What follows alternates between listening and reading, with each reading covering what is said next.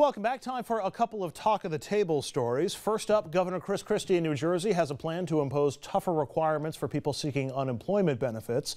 He wants to require unemployed New Jerseyans to conduct weekly job searches on a state-managed employment website in order to be eligible for unemployment benefits. Right now, people seeking benefits, they just have to check in with state authorities once a week.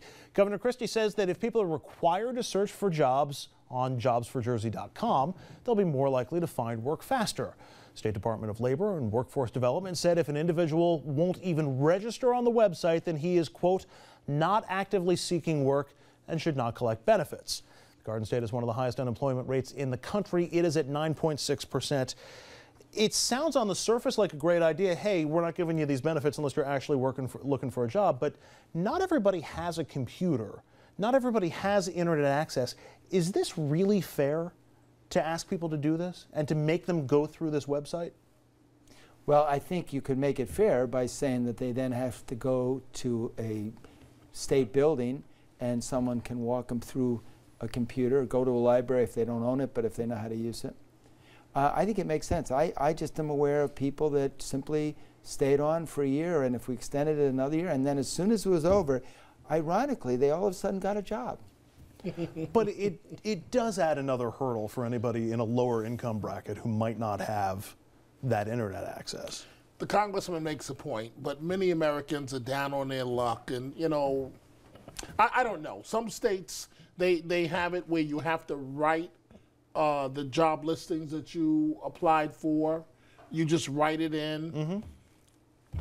In some, we know why the governor is doing this. A job training organization can help them file and can do the work. They don't have to type it in themselves. So if the state's going to do it, the bottom line is they should be required to help those who don't have a computer or don't know how to use a computer. But I think the governor could perhaps spend his time more wisely creating jobs rather than creating bureaucracies. Do you think he's trying to kick some people off the unemployment rolls? Of course he is. Save a little money that way? Because New Jersey several years ago ran out of money for their unemployment program, and the feds had to bail them out because they were using that fund, politicians, I don't know if it was Christie or not, for other budget problems. So of course they are. But state businesses then have to fork out a lot. And that's what's happening. That's exactly what's happening. Then the people who own business say, I don't want to be in New Jersey.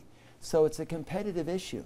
If you've got these benefits that cost so much, you then move to another state. But if you've got kids at home, and you're a single parent, you've got a job, I'm assuming you can afford childcare or at least some place to look after your kids.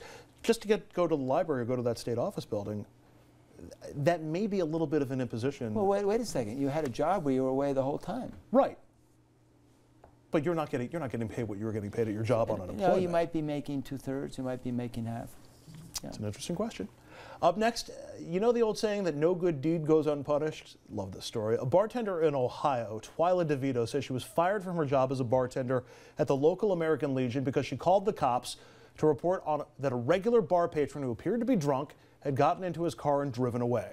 That patron's also a board member with the American Legion. He was driving with a blood alcohol level more than twice the legal limit. So far, so good. 2 days later, Twyla got a call from her commander at the American Legion telling her she was fired. She was told that it was, quote, bad for business and that she didn't follow protocol. In Ohio, there is no law that requires bartenders to report a drunk driver. Twyla said that given the chance, she would make the same decision again. God bless her. It's a tough position to be in, to be that bartender who grabs the keys. I'm going to be honest, Congressman. She should have looked the other way. Really? She still have her job. You know what? And the bottom line is, as a member of Congress, I can count countless numbers of people who've lost loved ones because of drunk drivers. No, I respect what you're saying, but she's also now unemployed. I understand what you're saying. It's the sort of get along, go along. And we know the real reason why she was fired because the guy was a board member of the American Legion. There's certainly so we're going to have an assault weapon ban. And yet drunk drivers kill far more than killed with guns. But no, we got to focus on this. And it's not a laughing matter. Drunk driving is a serious problem. We're all saying that I think she was right to do it in the moral sense, in terms of what the right thing to do as a human being is to get the drunk driver off the street. No, but Dominic's point is she created all these headaches for herself. She'd be better off for her own bottom line had she not made that call. So what happens if he went out and killed someone? She might be liable. And she'd feel really guilty. Okay, but what did happen? What did happen, evidently, was the drunk driver was taken off the road. God bless it. Right. He was taken off the road and arrested, I believe. And we're safer. And she was terminated. Yeah, well, So, let me take this to a different level. How many employees out there do you think get pressured by work to either look the other way or not report hazardous conditions, dangerous conditions, things that are unfair, things that are unwise, because you don't want to create the stink?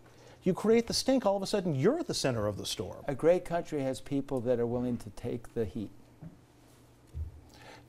Are there lawmakers, let's say, that are willing to take the heat from opposing voices in their own parties? Yeah, no, there are. And but the problem now with the parties is you just have too many of one ideology. So they believe what they believe. Doing the right thing.